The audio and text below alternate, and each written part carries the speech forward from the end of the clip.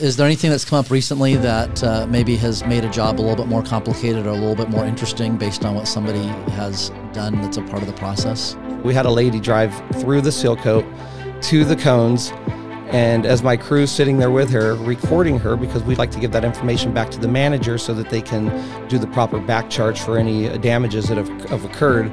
She looks at the crew and says, "The signs say no parking. They don't say no driving." If you were to summarize, what are the key things that a manager or a board member really should know, like definitively, before they would start into a seal coat project?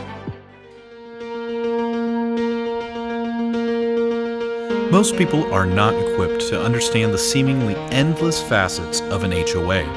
That's why we're here, to help you become uncommonly prepared to serve your HOA. Whether you're a board member or a manager, join us in the Uncommon Area. Welcome to the Uncommon Area. I am Matthew Holbrook, and this episode is about all things asphalt. And joining me to talk about asphalt, seal coat, slurry seals, and much more is Jeremy Taylor of Ben's Asphalt. So thank you so much for joining us on this episode. Super excited, I think, to talk about asphalt, as exciting as that can be. So why don't we just start off with and kind of let you kick things off with, what are we even talking about? What is asphalt when somebody refers to asphalt? So when anyone refers to asphalt, I just say it's the black stuff that you drive on. So all right, we can just move on from there then. Yeah. What are we talking about specifically on what constitutes asphalt? So asphalt is a mixture of rock, sand, bind it together with oil, placed down at a minimum of 260 degrees and compacted. And when you pour asphalt, so it has to actually be 260 degrees when it's being poured?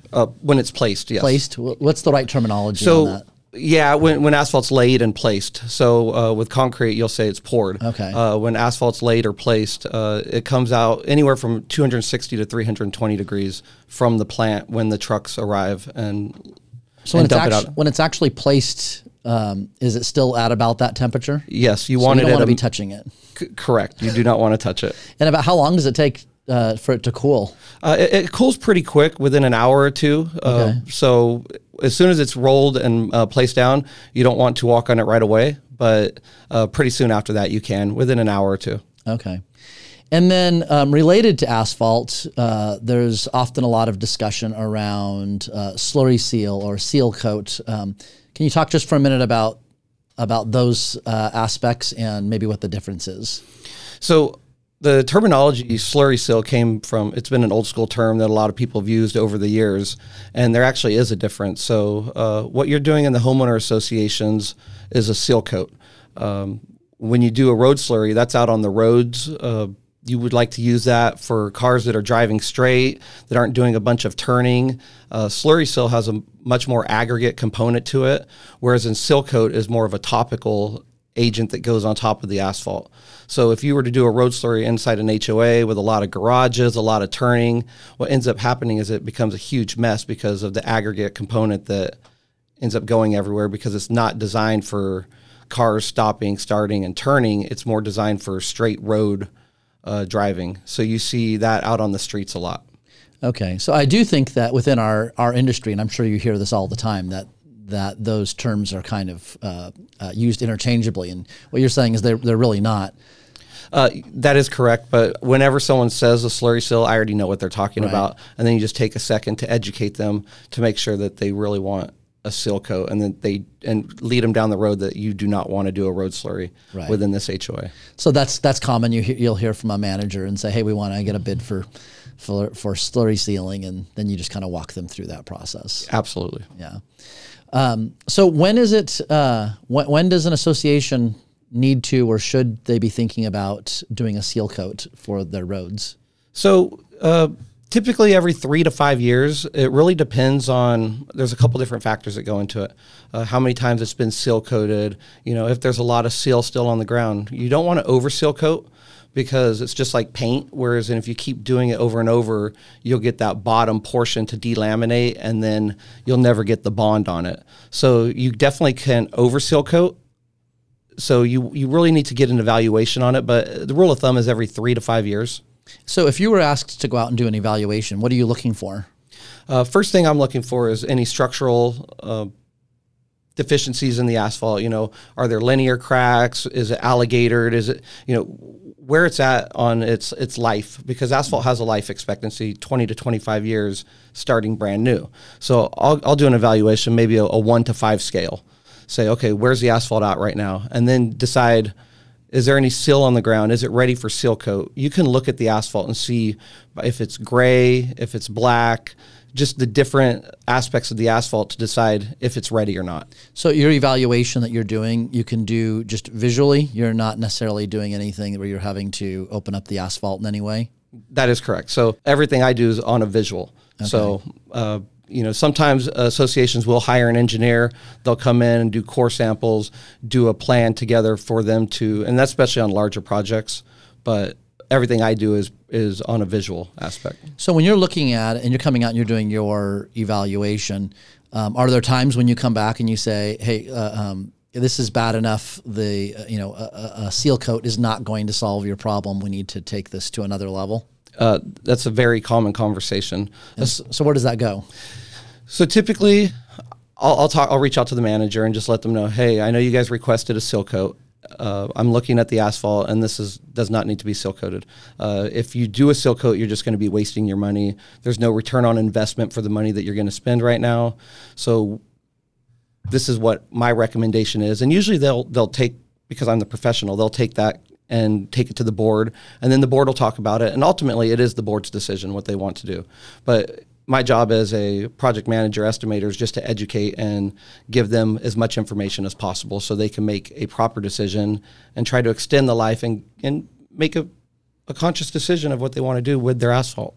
So if the seal coat is not going to be the answer for a particular situation, then we're getting into talking more about structural repairs to the asphalt. Absolutely. Am I even expressing that in the right way?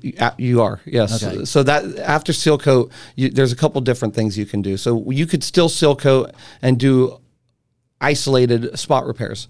If the asphalt is to a life, like 60% of the asphalt is in bad condition, you don't necessarily want to go in and do 40 patches, and then you end up having a quilt looking street almost, because you've done a ton of patches and then you seal coat it, but as the seal coat fades over time, you see all these patches. I mean, living in Orange County, every community's high end these days. So aesthetics is a very big part of what we're doing as well. So it really is a case-by-case basis, but with that being said, I can look at something pretty quick and analyze and decide what route I feel they should go, and I can give my opinion on that. So do you do, I would imagine you're doing seal coats and asphalt repairs and those types of things in all types of situations. I know you do a lot in HOAs. Is there anything that's come up recently that maybe has made a job a little bit more complicated or a little bit more interesting based on what somebody has done that's a part of the process? Yes, this has been quite the seal coat season. So right now we're just coming to the end of our seal coat season. You can see today's weather is raining, so that poses problems. But with time changing here in the next week, we've really just trying to cram everything in so we can get everything done. Just had a job about a week and a half ago where all the residents have been notified, cones have been put up, and you still get residents that either don't get the notice, say they don't get the notice. Usually what happens is they drive out of their garage during the project. So everything's blocked off. They drive out of their garage. Well, we had a lady drive through the seal coat to the cones, and as my crew's sitting there with her, recording her, because we'd like to give that information back to the manager so that they can do the proper back charge for any damages that have occurred. She looks at the crew and says, "The signs say no parking. They don't say no driving." So yeah, obviously you can just drive right over the seal, the seal coat. So that was a new one. Yeah. Oh, that's the first time that's come up. The first time I've ever seen it live on a video. Really? With someone saying that. So, and now you're gonna have to put the signs say no parking or driving. Right. Make that clear. So when somebody does something like that and they drive on your just fresh seal coat, what kind of damage does that do? What does that set you back? How do you fix that? So fortunately on this instance, and a lot of the projects that we've done lately are a 2-coat application. So the residents usually drive over it during the first coat, which the street and the actual seal coat on the roads is, we can fix it because we put down the second coat. You never see the tire marks. If it's a 1-coat application or if it's later in the day, then it poses a different problem because it leaves the tire marks. You have to come back and reseal that area, maybe torch out the tire marks just to kind of smooth them out so you don't see them. The main problem is the tracking onto concrete gutters, onto stamped concrete.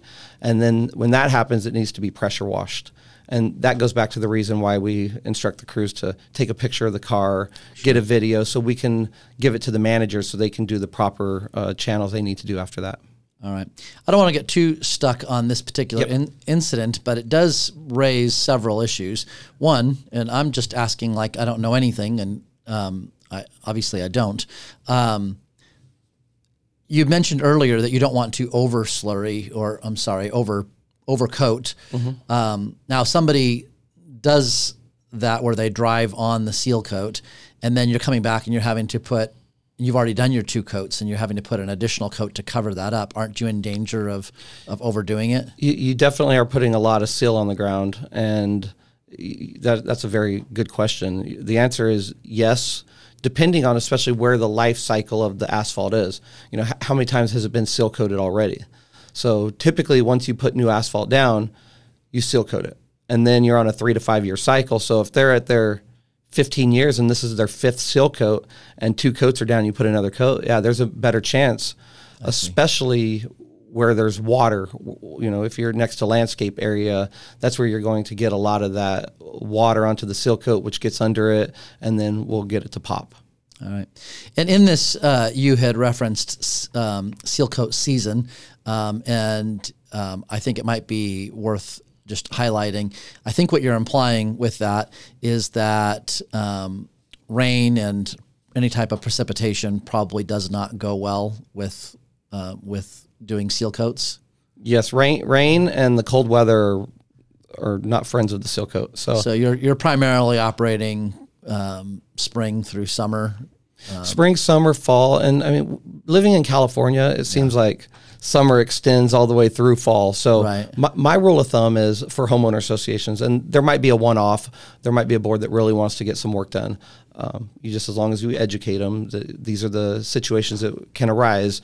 My rule of thumb is with the time change. So right now, time's going to change on November 6th.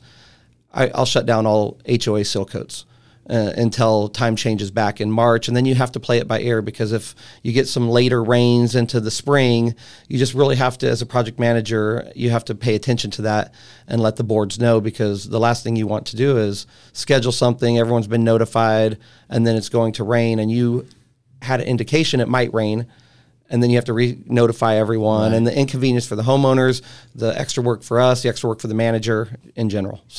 So that brings us to just even the coordination with the homeowners. That seems that's a very significant part of any seal coat process. You are cutting off their access to being able to drive to their home.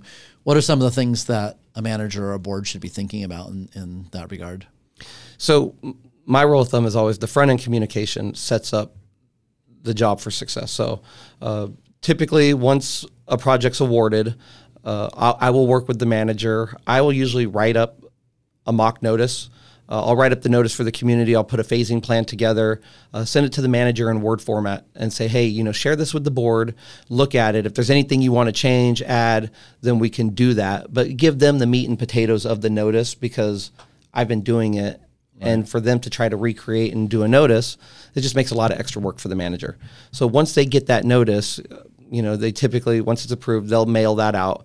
With technology these days, everyone has an e-blast with the community. They'll e-blast that. And then we'll come in and put up notification cones with no parking signs 48 hours before the job starts. So right there's 3 touches that the community has and you only get maybe one or two. You know, there's a lot of problems if you have a community with a lot of renters and then the owner doesn't communicate that. You still come up with some issues, but we've seen a lot of success with that. Another point that is really good is having a tow truck on site, just on call. So when if there are 6 or 7 cars in the way, that we get an earlier jump on it, because you know, you don't want to get till 11:30 in the day and we're still waiting for a car to move, or we have to decide, do we have to seal coat around this car? There's a bunch of different things that come with that. So, yeah. And obviously we want to do everything we possibly can to get the communication out so that we're not in that situation. As soon as we start towing, it's going to be a bad day for everybody, because we're going to hear about it. You're going to hear about it. And obviously the person who had their car towed is not going to be happy. So, correct. But understand that sometimes just to get the job done, that's what it's going to come to. With that, it does seem that a big part of the equation is we have to make sure that we're identifying and maybe providing some input to the residents as to where their parking alternatives are for that period of time. Yeah, and typically in that notice that I'll put together, we'll talk about, you know, keeping the water off from the irrigation, where to park, you know, where not to park, and the times and the dates, and it's a pretty detailed notice. Try to keep it on one page because, as you know, everyone's busy, and if it's 2 pages, then they're never going to get to the second page. Is it? Is the typical pattern that you would be able to do a project in an HOA to where an individual home might only be inconvenienced for one day, or is it likely that an individual home may have multiple days without access? Typically on seal coats, as we phase it, you know, depending on the size of the community, will depend on how many phases there are and how many homes are affected. But each home should only be affected one time with a seal coat, if the phasing's put together properly. And typical seal coat would be shut down from day 1 at 7 a.m. and then open the next day around noon, depending on how much striping there is. So 29 hours, maybe to 32 hours if you extend it to 3 p.m. is your typical shutdown time on a seal coat. Now, if you're doing a major asphalt project, then your shutdown time will be longer based on the scope of work and what we're doing in that area. That's if you're getting more into making structural repairs to the asphalt. That is correct. But on a seal coat, you should only be down for 1 day. With that being said, I do have a special community that we're working on right now. I was supposed to finish the last phase today, but with the rain this morning, last night I decided to reschedule it. So I went out there last night, moved all the cones, rescheduled it for Friday, but it's a bigger area, and the community asked if we could break it into 2 phases. I said, that's not a problem. We can do that. But the problem that's going to happen is on time changes on Saturday. We already have issues with shaded areas and the seal coat not drying in this community. So I told them for that next phase that we scheduled for next week, I would recommend keeping it shut down for 2 days to give it that extra time to dry. So that's a one-off special case, but mainly it's a 1-day impact. Right. Okay. And then you'd mentioned the striping. Is that generally something that the asphalt company does, or does the manager and board need to coordinate with somebody else to do that? No, you definitely want to. When any asphalt company you has the capability, they have a striping crew, or they have the capabilities to include that. So you want to include that together because the coordination is so close together. Like I said, when you close an area to seal coat, you actually stripe it before you open it up. Right. So. Okay. And then you just gave this one example. It sounds like shaded areas that might affect the drying time can make a job more difficult or more time consuming. Are there any other factors within a community that might create complications? Do hills create problems, speed bumps? Is there anything about the roads themselves that can make things more challenging? So the slope and steepness on hills poses problems when you're doing asphalt. Actual laying new asphalt, because if it's too steep, you know, getting the equipment on there, getting the roller on there, you know, there's a rule of thumb on a certain percentage of slope. But with the seal coat, the issues end up not being that or the speed bumps. It ends up being more the trash trucks, is anyone moving out, the landscape irrigation sprinklers from either homeowners or common area, different items like that. Trash trucks are a big thing. And we could talk more about that if you like. Yeah, let's come to that in just a second. But you've brought this up a few times, and it sounds like it should be highlighted that when a community is doing a seal coat, you absolutely need to get your landscaper on board right away and coordinate with getting irrigation turned off at the right time. So that sounds like that's a significant factor in the equation. Yeah, very big. Just like with the rain, if the sprinklers go on the night before and the streets are wet, we can't put the seal coat down because it won't bond. It'll end up being a mess in that area. So definitely we always recommend that the landscaper turns, if it's common area, they turn it off 24 hours before and then keep it off 24 hours after.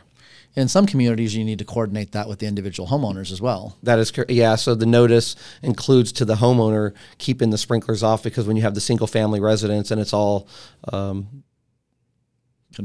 that have their own yard, yes. Yeah. So trash trucks, yeah. Talk to me about trash. So the trash trucks, you definitely always want to coordinate your seal schedule around the trash trucks. My rule of thumb is I'll never seal coat the day before trash pickup. And that's just from experience, seeing that, especially we had a very humid summer this last summer, so which very warm, and it's good for the seal coat drying, but it also poses the problem with the tire marks from the trash trucks, power steering marks, which aesthetically take about 3 to 4 weeks to blend in. So right after a community does a seal coat and then they see that, they think that the asphalt's ruined, and it was just more the elements. So always coordinating around the trash trucks. Like I said, never the day before. Even if you have to go multiple weeks just to accommodate that. And, you have some communities, condos especially, where you have trash pickups 4 to 5 days a week. So then you have to have the manager get with the trash company to make sure that they're not picking up in that area, because the last thing you want is a trash truck driving through. We already have enough Amazon cars and DoorDash driving through that. Yeah, I bet that really complicates things these days. It does. With just that kind of additional traffic. What's the hardest part of the process when we're talking about seal coat specifically? I think each year is different. Like this year, I think the hardest part was just getting it all fit in. I mean, since the last couple of years with COVID and everything else that's going on in the world, there's just a lot of people are wanting to do work and then trying to fit it all in within that season. That's been the hardest part this year. And then if you have an issue like with the rain, we had a rain a couple weeks ago that was not on anyone's radar. So we're out seal coating and it started raining for 1 hour really hard. And, that poses problems too, especially when you're booked out on scheduling through the end of the season and then trying to still take care of that client. You can't go to the client and say, hey, by the way, you got rained out and we're going to come back you're in a months. month. Exactly. So, yeah. Well, I guess just as we kind of bring this in for a landing, if you were to summarize, what are the key things that a manager or a board member really should know, like definitively, before they would start into a seal coat project? So my recommendation, a couple things, would be start the process early. If you're planning on doing any work in 2023, right now even into January, February is a really good time to start planning that and get on board, even just reaching out to your asphalt vendor and saying, hey, can you go give me an evaluation, go take a look at the community, so that you don't get in a spot where you're waiting till July to even start the process. And then, boards only meet once a month at most, and then getting that approval, and then you're late in the season again. Yeah. A second thing to do is also have a job walk. Get 3 of your vendors out there on the job so that they can see the project. They can give their input. You get a lot of times you have a board member that says, hey, we need to do a seal coat because they're going off of the reserve study. Well, the reserve study, sometimes they're just building their financials and like trying to forecast what the community needs, but they don't actually know what the asphalt needs. So it could say in the reserves that you're ready for a major asphalt repair, and I could go look at it and say, I would recommend that you wait a year. You could save this money. There's no reason to do it right now. Or if the flip side, it says they're not ready for a grind and overlay till for 5 years, and I look at it, I say, listen, if you wait 2 more years, you're going to not be able to grind and cap this anymore. You're going to have to do a full depth remove and replace. So really relying on the asphalt vendor to take a look and help that process as well. Yeah. Last question I have for you is seal coat basically a commodity in the sense that is the coat itself pretty much going to be the same from one company to the next, and it's more about the service, or are there actually differences in the seal coat itself? So there's a couple different seal coat manufacturers out there. They're all pretty much the same. They're all they all have to meet a green book spec for their product. So the products are similar out there. We obviously have the products that we like to use. So most companies are going to be using something similar to that. But that's not really going to be a differentiator. That's not going to be the differentiator. It's more, are they adding too much water to it? Because you do have to add water to the seal coat to put it down. But if you do overwater it, then you're not getting as much of the seal coat product. Right. So my suggestion is, everyone has their asphalt vendors that they like to use, and build your relationship and know who you're working with. And as long as you have a trust factor with them, you know that you're going to get a good product. Yeah, so it's relationship based. It's and you're relying on expertise and service are the primary factors for the vendors. Absolutely. Yeah. Well, Jeremy, thank you so much. Super helpful. Great. And really appreciate your time. And would just encourage you to continue to look for more episodes of the Uncommon Area.